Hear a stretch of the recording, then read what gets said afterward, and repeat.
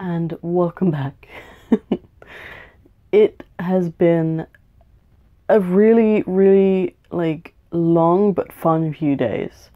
So before I start the video, I am going to tell you where I've been, and then I will get on to the video because I'm really tired is what I am. I'm really fucking tired.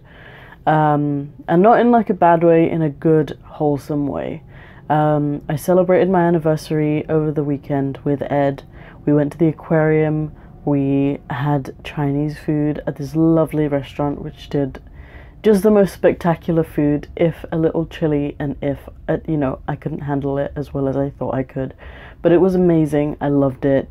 And I mean, I would tell you which restaurant, but I don't want people guessing at where I live, so I'm not going to do that. All I'm going to say is that it was an amazing Chinese restaurant, and if any of the waiters are watching, which I highly doubt, you guys are fucking amazing. Thank you for such a wonderful meal. We went to the aquarium, as I said, and we saw some cool stuff, like stuff I didn't expect to see. We saw jellyfish. I did not think about how cool that was going to be. I got my gift from Ed, which I'm really scared of showing you how messy my room is, but it's the Wolverine poster over there. It's amazing. I love it. But sorry, my room is like a kid's room. It's got posters everywhere. And we went to see Toy Story 4, which was amazing, also for our anniversary. And I just want to say thank you, Ed, for spending the last year with me, and I hope to see a few more anniversaries with you, in the least, because I love you, and you're the best. Even though you are sometimes the most annoying person in the world, it's a good kind of annoying. So straight after my anniversary, I had to shoot off to Milton Keynes for a BPS accreditation at my university, which is the Open University. So I was there for a night and a morning, and now I'm back. And that was really fun. I'd never been to a whole different city and state overnight by myself. And it was an interesting experience. Certainly not an experience I would have had if I remained religious and with my family. But it was a lot of fun. I met a lot of people. I got a lot of hacks for my upcoming modules, and I'm really happy is what I'm trying to say. I'm just really happy. I've had so many good experiences in the last 4 days. I have like a load of paperwork to do now to fill out my expenses form, because they're going to cover that. They're going to cover everything. And I'm so happy about that, because I didn't have to spend a ton of money to go there and come back without, what I'm trying to explain is that they gave me so much and took so little of me that it's truly overwhelming that people can do that. And for that reason, this video, I didn't really know what to do it on, because I asked for suggestions on what to do it on, and I feel like you guys are really intense. Like, you want me to talk about really intense subjects when, I'm not in an intense mood. I will talk about intense subjects when they come up to me, like I did with my slavery live stream, for example, where I was just really angry and I needed to get all of that out of my system. I will be really intense when it is time for that, but when I am just in pure happiness, just in pure, I am in my, nirvana, in my zen, I'm just happy. I can't be like that, so I can't talk about really serious things. But the Donnie Darko one, who I will tag in the Twitter post for this video, he had suggested talking about people not being able to satisfy other people, which I don't really know how to phrase this. It's just a failure to, I think, make every single person in your life be happy with you. And it's definitely something I've experienced as someone who has been disowned by their entire family. So I think that that's a good, a good topic to talk about, in a positive way. And cover the negative aspects, but let's look at it in a positive way. I was half thinking about doing this about education because I had just gone to my university campus, which I had never gone to because the Open University is an online university. And, I didn't think they had like a real campus. But I had gone there and it was amazing, and I took some pictures, and I definitely intend to go back to Milton Keynes to see that university because I was just, like, it was my first, like, realization where I'm in university, even though I've completed an entire module already. But yeah, I want to talk about people not, being happy with you for whatever reason. You not, me as an individual, or you as an individual not being able to please someone or a lot of people in your life. And I've definitely experienced this, and if I'm completely honest, I don't really know how you get over that, except, just coming into your own and not giving a fuck about anybody, because that's kind of where I got. But I would like to discuss some examples I had in my life, as always. I'm not here to steal your religion, but I will talk about your religion if you're a Muslim, because that is how I was raised. And also, this is by no means advice that you should follow. It is just simply what I did, and if you feel like your circumstance is very similar to mine, you can use the tips. But I don't recommend this for every single situation. You really need to play your situation by ear. And yeah, I think that's all the disclaimers that I can give for this video. I don't know, I'm tired and I'm, living. So, the first sort of instance that I can think of where I felt like I really had to make someone proud was in education. So my mother really desperately wanted to see me do well, and I'm not going to advise this to anybody. I don't think it's a good idea for most people to do. But what I would do in school is that anytime I had like a pretend test or a mock test or a test you take before your actual exam that will like determine what you're going to get in the exam, I would score very low on those exams, or as low as I think I could get, because I wanted to manage the expectations of my teachers and of my parents. So in an exam where I would normally, or I thought that I had the potential of getting an A or an A star or the highest possible grade, I would aim for like a C. And in an exam where I wasn't going to do too well, like I was going to get, do well, but not as well as people wanted me to. So for example, in IT, I would aim for like a C, or I would think that I would get a C or a D in the real exam, but if I were to take the mock exam, I would just fail. I would just get as low a grade as possible, because I wanted to manage the expectations of my teachers. So when I did come out the other end getting a C or a B, which I didn't in the end in the case of IT, it would be, a good thing. It would be positive. And it's also how I found me managing my own expectations, is by thinking about the worst possible situation and saying, for example, with this weekend, if, for example, I didn't get to go to the aquarium and we just sort of sat at home, that's the worst possible thing that could happen. But is that really so bad, So I would, from a very young age, I guess I would manipulate people and I would manage people's expectations of my grades, even though I understood that it was really important for me to get a good grade. I understood that, but I would manage people's expectations by intentionally getting a lower grade than I actually thought I could attain. And I don't, like I said, I don't advise anybody to do that, because in the circumstance where you can't take that exam or you miss that exam for a legitimate reason, like if you're in hospital or whatever, they will take that predicted grade. So in my case, they would have taken that C, B, D, whatever, the fail, and put it as a real one. But like the actual grade at the end of the year.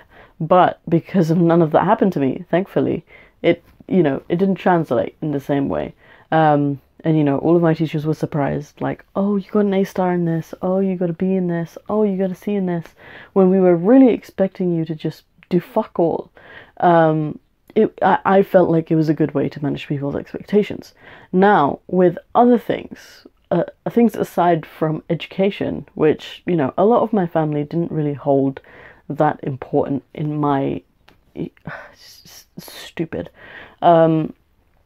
in terms of like marriage and family and having kids and who you marry and where you get married and how your religion was and all that, that was a little bit more difficult to manage. That was significantly more difficult to manage because I was not helping myself, because I was trying to be the biggest and the best Muslim on the face of the planet. In terms of disappointing people, essentially, I would always get in. The only arguments I had with my mother was that I really didn't want to marry someone who was Bengali because I wasn't attracted to Bengali men. And she really wanted me to get married to a Bengali because in Bengali families, Bengalis only really get married to Bengalis. And I did not want that. I didn't want to get married to a Bengali man, and I would have argument after argument after argument. Really, it was just her yelling at me. I mean, I did my best not to talk back to my mum because I had a lot of respect for my mum. And also it was drilled into me that I could not argue back with my mum. So usually it would just be like, Mum, what if I got married to this kind of person? And then she would, you know, spew her sort of ignorant / slightly and mostly racist stuff about that kind of person. I don't know if I can hold my mum accountable to that. It's disappointing when you look back and you think about that kind of stuff, but also she wasn't raised in a diverse community. I don't know if I can hold my mum to that. She was never toxic to anyone. Like, she wouldn't avoid people because of their race, but when it came to talking about who I married, she was extremely racist.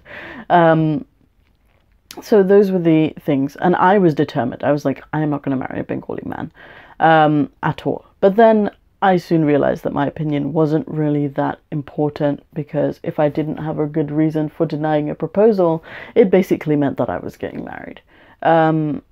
And that was one thing. Marriage was a huge thing. And I've done a video on arranged marriages on my channel before, where I talk about all the different arranged marriages that I had. There was one very significant one at the end, like towards the end of my relationship with my family, which was a nightmare to navigate. But I've done a video on arranged marriages and how to sabotage arranged marriages if you really, really want to get out of them, but you can't directly say, I don't want to get fucking married. So I've done videos on those, but that was a big obstacle for me to it was a big hurdle for me, because a lot of people broke ties with me because I refused engagements, and things like that. The other thing was just me being... People just expected me to be really, really religious, essentially. And especially towards the end, where I was losing my faith, you know, I had taken off my niqab, not because I was losing my faith, but because I just could not wear it anymore. I couldn't breathe in it, and I couldn't go outside, wear it, and breathe in it. So people were sort of giving me, you know, dirty looks because of that, even though nobody else in my family wore it, except for one aunt who started wearing it after I started wearing it. So I didn't really get that. Like, none of you wear it, so why are you judging me, you know? And the other thing was, when I started wearing a very, you know, very loose interpretation of hijab as I started losing my faith, a lot of people came up to me and they were kind of like, look, we're just trying to advise you. We're just trying to be helpful, which they weren't. But, you know, this, in their mind, they were. And they're just like, stop dressing like a fucking whore, is the general basis of what they were saying. And I wasn't dressing like really inappropriately. I would wear like long sleeves, like a long top, some loose trousers, a headscarf, you know. I would dress like an everyday average non-Salafi Muslim, essentially. And they looked at me like I was dressing like a whore. But the hypocrisy in that, and this is one of the ways that I kind of like gave myself a pass, was when they were young, they didn't wear any of that. They didn't dress modestly at all. My grandfather, you know, tried to instill this modernity in them so that they wouldn't, you know, wear hijabs, and they would wear Western clothes and jeans and, you know, low-cut tops and dye their hair and color their hair and, you know, all that stuff. And, you know, my mom, especially, because she was really proud of how religious she was, coming from Bangladesh, because her grandfather was like the imam of the village, and she would like chat shit sometimes.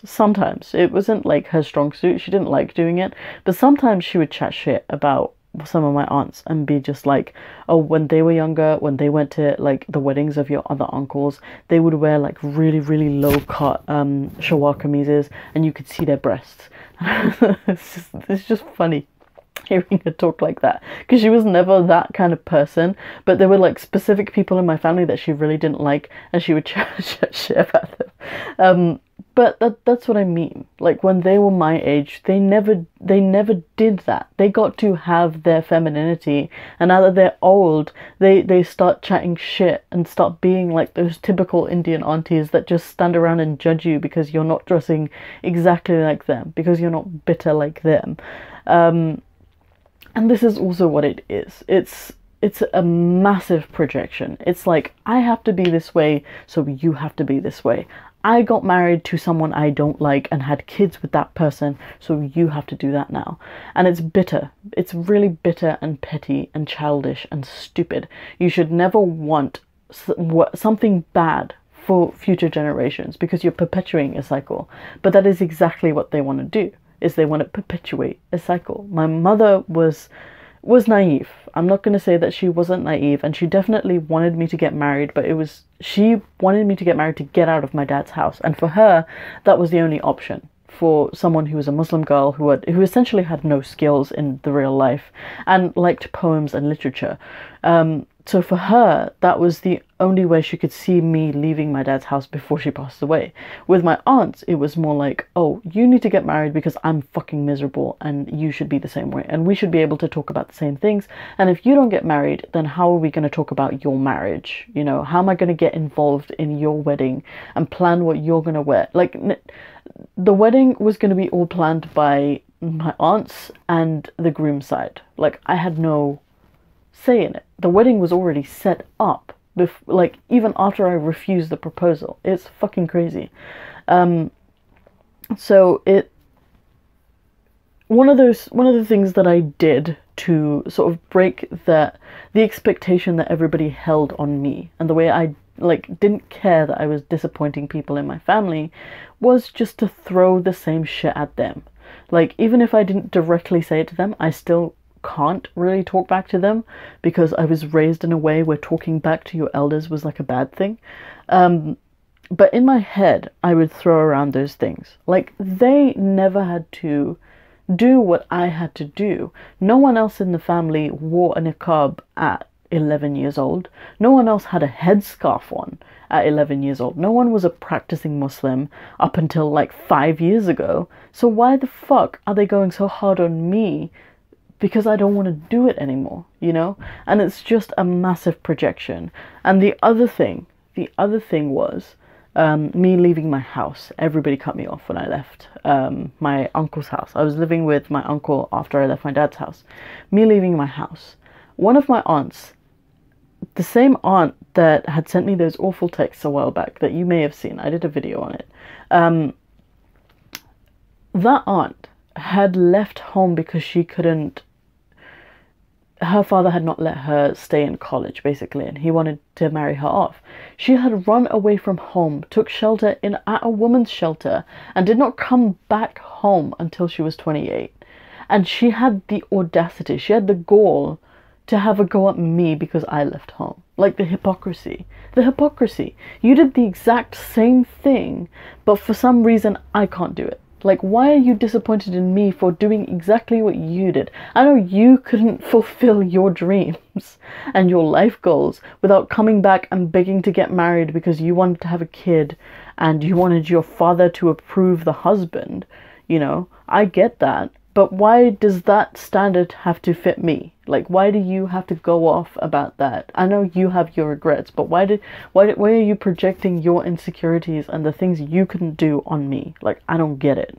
And the other thing, in terms of education, which is why I really, really wanted to do a video on this, and I still do. If you guys want me to do a video on that, please let me know. The only thing my family expected me to do in terms of a job is childcare. And I hate little kids. I do not mind my siblings because I know my siblings and I understand them. But me working with little kids is literally like putting me in in a cage. Like, it is literally doing that. I get PTSD if you put me around little kids to look after them. I hate it. I can manage one or two. I cannot manage like a lot of little kids.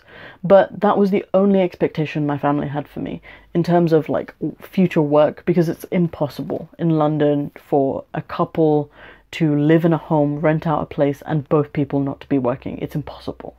So the only thing that people were like, oh, once you get married, you can do like a childcare course. Like, are you fucking kidding me? That's your expectation of me, is to just like get married, birth children, and then live and work with children. Like, that is your expectation. I'm sorry, fuck no. I'm not doing that. That's not what I'm doing. I'm sorry. Like, I like working with teenagers because at least you can engage with teenagers. But the problem they had with teenagers is, oh, you're going to be talking to a lot of boys who are not your mahram. As if like 14-year-old boys were just going to harass me all day. Like, they're annoying, but they're not that bad. They're not that bad. And also, even if they were, why is that my responsibility if other boys are harassing me, you know? Like, and they're like way below me. Like, they're so much younger than me. Why is that my problem, you know? And it's just all these little things, like the hypocrisy and the, you know, the standard that they hold you to doesn't apply to them. It doesn't apply to them at all. And I don't know if that's the same in your family. I don't even know what this video is anymore. I just feel like I'm ranting and venting. But the standard that a lot of my family members held for me was, you know, they didn't hold that standard for themselves. You know, they could forgive themselves for the things that they did in their past, but they could never see that for me. There was one time at my cousin's wedding, which was one of the last Muslim weddings that I went to. My aunt and my two aunts were there, and I was not about it. I was having a stressful week as it is, because my cousin was getting married, and it was kind of driving me a little insane and making me question my life. So my two aunts were there, and I really was not about it, and people just kept pushing me towards them. Like, go say hi, go hug them. Like, I know you guys don't get along. If I don't fucking get along with someone, don't push me towards them. I feel like that's common sense. I feel like someone was trying to break the wedding, because Bengali religious weddings are typically very boring. Typically. So I feel like some people on our side of the family were just trying to create drama. And they did, because I was bawling. I was crying. I could not say anything back to anybody, because that was the place I was in my life. And I was just crying. And then people were saying, oh, why are you fucking crying? Don't fucking cry. Like, of course I'm gonna fucking cry. You just made me do something I didn't want to do. And then, like, after that, people started coming over and being like, oh my god, why didn't you want to see us? Like, because you hate me. Like, you literally fucking hate me. And I hate you. So why would I want to be anywhere near that, you know? You are constantly disappointed in me. You hold me to a standard that you feel like is important for me to reach, even though those aren't my goals. And, you know, you every second you have to lecture me, you lecture me on. Like, why would I want to be around that? And why would you want to be around someone you view as a constant disappointment? Stop. Fucking stop. I'm sorry. I've gone, like, way off tangent. But my point is, the way that I got over all of that, like all the pressure to be a certain way, to do a certain thing, is to just stop giving a fuck. Like, these people are pure hypocrites. They are pure hypocrites who are unsatisfied with their lot in life because they did not have the power and the strength and the support, probably, to do actually what they wanted to do. And they, you know, regressed, and they came back to a way of life to suit the family. They sacrificed their own goals for the family, and they're not happy with that, and they're bitter about it, and they're trying to enforce it on the younger members of the family. You need to stop giving a fuck about that, in my opinion. I stopped giving a fuck about it. Like, I'm not going to be like this. I don't want to be like you. I don't want to look back on my life like 20 to 30 years from now and being like, what the fuck did I do with, you know, I just wasted my time. I married someone I wasn't happy with. I had a bunch of fucking kids that I hate because I wasn't ready to have them.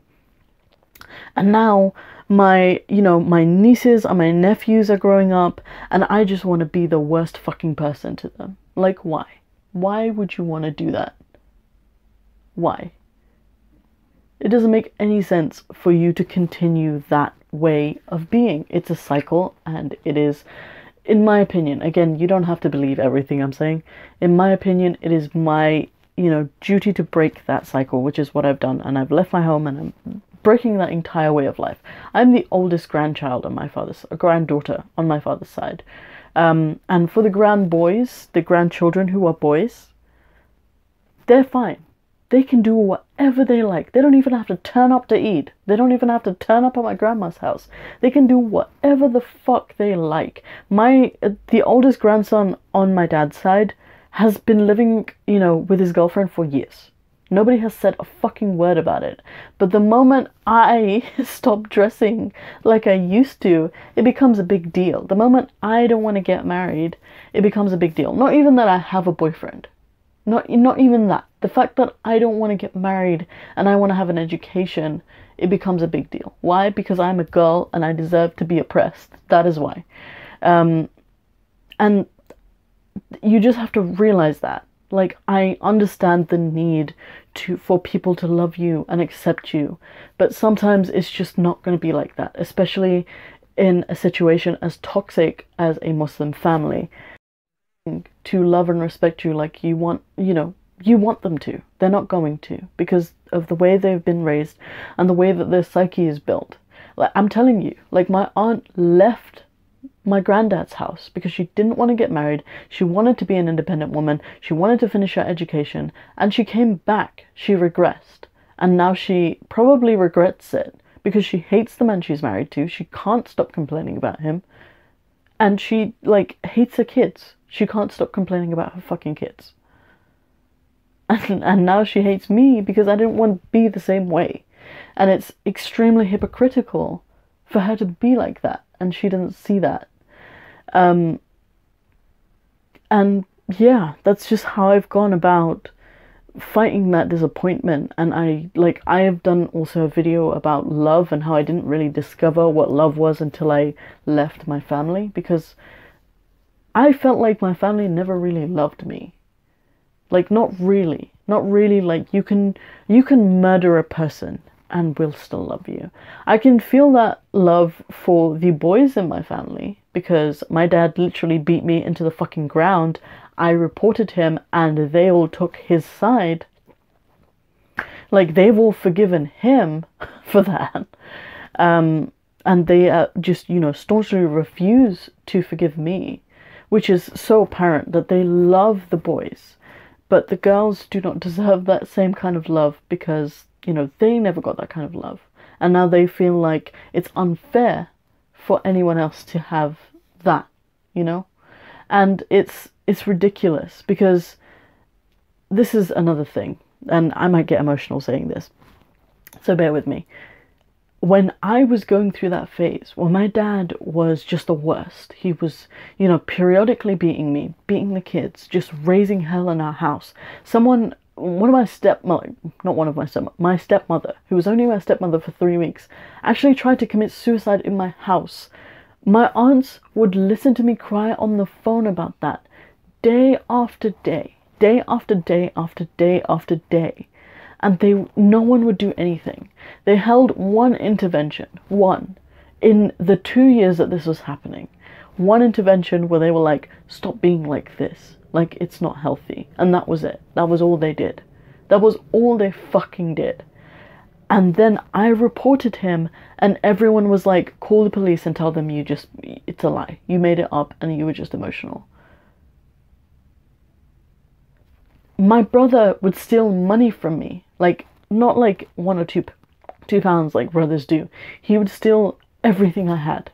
He would steal £200, £60, which was, at the time, everything I had. And I wasn't, spending it on something haram. I would just take the kids out for, sweets or whatever to Lidl, and then come back within, the same hour. And the massive, double standard there. They can do anything. My dad could have killed me, and he would still be forgiven for that. But me leaving my home, which was toxic for me, no one has been able to forgive me for that. No one. No, not one. And it's horrendous. And nobody should have to feel like that. Oh my god. Fucking crying. I hate it. Nobody should have to feel like people are disappointed in them because they made the best possible decision they could have.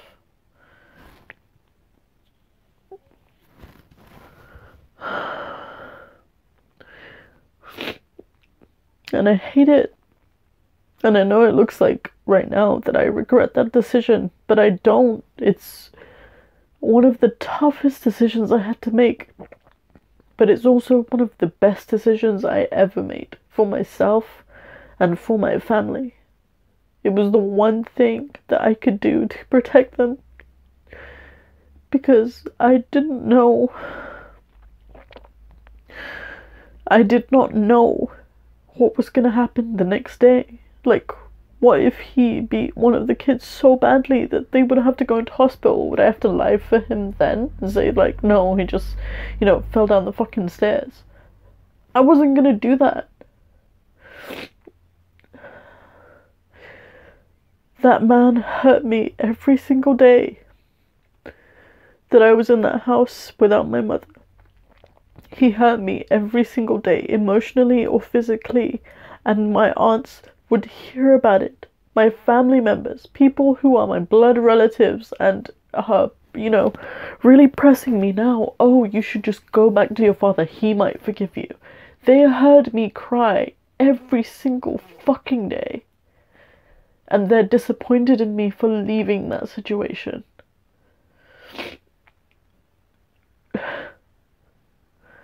It's ridiculous. And if you are living like that,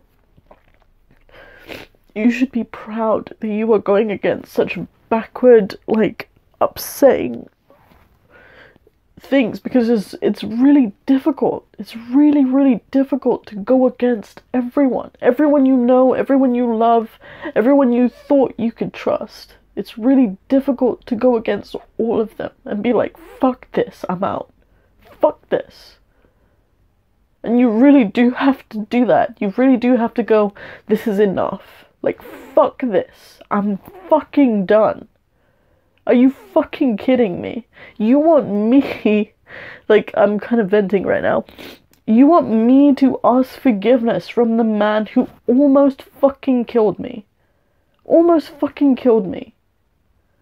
You want me to ask forgiveness from that man. And the reason, there doesn't have to be a reason, but the reason he almost fucking killed me was because he thought I was using the computer, one, which I wasn't. I was just lying on the couch that morning. And because I was letting the kids watch some fucking cartoons. That is why he almost fucking killed me. You want me to ask forgiveness from that man for that? For reporting him because he almost fucking killed me? Are you insane? And every single one of them were either on his side or were silent.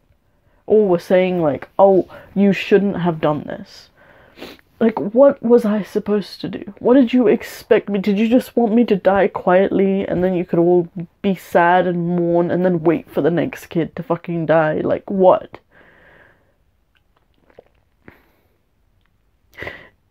If that is the... I'm sorry, if that is the barometer for your disappointment, for anyone's disappointment, fuck you, you deserve it. If you are going to be disappointed in me for making the best possible decision I could have made for myself and for my family, you can fuck right off and be disappointed. I don't fucking care. You have to come into your own. You have to fight for yourself. Fight for what you love and what you respect and what you want to do. It is your life. You only have one. I'm fucking emotional. You only have one. And you deserve to spend it however you want to spend it. If you want to be a practicing Muslim, fine, go for it. If you want to get married at 21, have some kids, go for it. As long as it's what you want to do, and you're not doing someone else's vision. As long as you're not doing what someone else is covertly telling you, go for it. It is your life. You are the master of your destiny. You should do whatever you want. Okay? Write your own story. Be your own person. And that is not to say, as I have said, that you can't follow someone else's guidance. If you want to do that, do it. But always remember that is your right, your life, and you have the agency to make that decision. And I think I've said as much as I can on this topic. I didn't think I would get as emotional as I did, but I did, and I don't regret it, because I feel like that gives this some authenticity. People will be disappointed in you. That is a fact of life. You're never going to make every single person in your family, in your life, all your friends, you're never going to make everyone happy. And if people truly love you and respect you and care for you, they will love you regardless of what you do. If people cut you off and fuck around and ask you to, be someone else or change yourself so that they'll accept you, those people don't love you. And they don't deserve your love. And I'm still learning that, because it's very difficult to break attachments that you had for years and years and years. So, in my opinion, if people are just irrationally and unreasonably disappointed in you for something, even though it is completely normal for you to be in that position or do that thing, take it with a grain of salt and really assess this person's intentions, is all I'm going to say. I'm not going to advise you to do anything. I'm not going to advise you to leave your home, to leave your families, to do any of that. All I'm saying is sometimes people aren't worth pleasing if, it's at a loss to yourself. But with that, thank you for watching this video. I'm going to try and edit this to the best of my ability, because there was a lot of tangents. And I will hopefully see you in the next one. Hopefully it won't be as emotional. I didn't expect to be as emotional. I might put this in my mental health category because it feels like it fits perfectly with that. But if you like this video, please do like and share. If you didn't like it, please tell me why, and also dislike it. Whichever. I like ratings, so go for it. And yeah, if you would like to talk to me about this, if you're in a similar situation, please feel free to contact me. My inbox is currently open on Twitter, so you can DM me whenever you want. Or you can email me if you prefer that, and my email address is linked to this YouTube channel somewhere in the About section, probably. So thank you for watching, and I will see you in the next one. And I'm sorry for crying. I didn't mean to, but it's a lot. It's a lived experience. I'm still getting over it. So, that is my excuse. Thank you, and have a lovely evening, day, whatever, and goodbye.